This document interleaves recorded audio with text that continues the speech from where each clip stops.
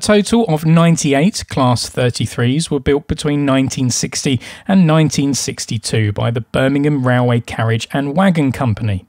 They were powered by a 1550 horsepower Sulzer engine and were capable of a top speed of 85 miles an hour. This is a type of diesel-electric locomotive, meaning, unlike the Class 101 we saw last time, the diesel engine merely acts as a mobile generator for a number of electric traction motors that actually drive the wheels. They spent the majority of their working life in British Rail's southern region, though it was not uncommon to see these locomotives stray a little further afield, especially on long-distance freight workings. The locos were nicknamed Cromptons, after the electrical equipment installed in them by the Crompton Parkinson Company. Heljan have released a comprehensive range of liveries representing the Class 33's full operational lifespan, from the early beginnings of all over BR Green right the way up to the last livery the class wore, Rail Freight Grey, which we see here with Unit 33206. 33206 is a 33/2 unit. The /2 denotes that this loco was actually slightly thinner than its previous class sisters. The 7-inch difference in width was to allow the loco to operate through the narrow tunnels between Hastings and Tunbridge Wells. And before you ask if that slightly reduced width has been replicated by Heljan, the difference would boil down to a mere 2mm in scale form, so this is highly unlikely. In real life, however, the 7-inch difference was enough to create such retooling havoc for BRCW that it contributed to their bankruptcy. Out of the box, 33206 comes pristine, with the weathering added by me later. These locos quickly became workhorses of the southern region, so they certainly suit a good bit of grime and dirt build-up. Make no bones about it, and in my opinion, the Class 33 was not a good-looking locomotive, but that doesn't mean Heljan have scrimped on the detail. Up front we see lamp hooks sitting proud of the cab face, and separately fitted wiper blades and handrails, the latter of which wrap round the side of the body. The blue stars denote the coupling code, and means this loco can work in multiple, with a range of other electro-pneumatic fitted locos, such as the Class 73. Down the side it's more of the same story, and the distribution logos bring the livery alive. This is one of my favourite liveries, and appeals to my sense of categorisation, order and organisation immensely. The vibrant and angular logos, in contrast to the dull greys, is something of a metaphor for the 80s, outrageous yet somewhat stylish all in one go.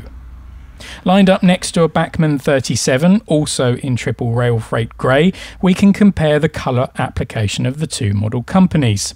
It's a close call, but in my opinion Bachmann just sneaks it, with the Heljan greys looking just a little too yellow in tone. The fan vent on the roof isn't see-through like many Bachmann and Hornby models, but there's plenty of good riveting and metalwork to be seen. Underframe detail is good too, but yet another model which could really benefit from a little more colour below the bodyline.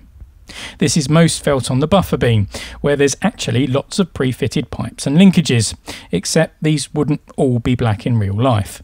I'm undecided if I like manufacturers pre-fitting detail in this way. Good though it is, it can sometimes interfere with your functional coupler of choice. The model comes DCC ready, and I've fitted a 21-pin chip. The body is a snug fit, but will come off with some gentle persuasion. Just be careful with all that lovely separately fitted detailing. With the chip in place, we've got directional lighting on function 0, with one high-intensity white light at the front and 2 red tail lights at the rear. I do like these small rear tail lights. They're quite understated and not too bright, and this I feel more closely represents the real thing.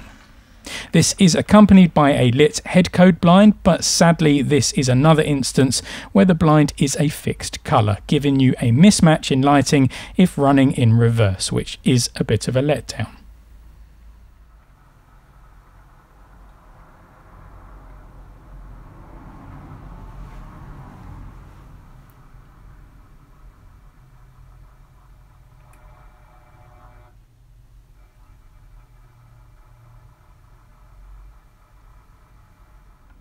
One thing that won't let you down is Heljan's motor mechanisms. I've never been disappointed by the running qualities of this manufacturer's locos, and the Class 33 accompanies a fleet of quiet, smooth Heljan runners. It's powerful too. This weighty beast will pull whatever you throw at it, and will be quite capable of hauling long boat trains or heavy freight loads.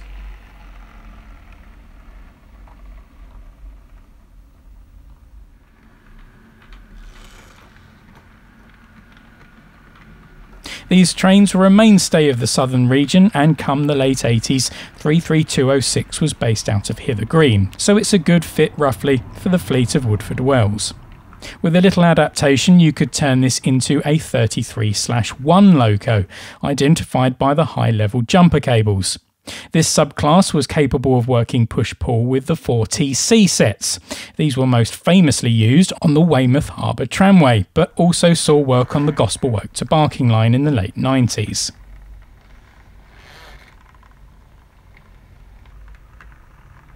These models can currently be picked up for around £100, which isn't an entirely unreasonable price. Hunt for bargains on eBay and you could be picking one up for around £20 less. So do expect to see further Class 33s added to the fleet very soon.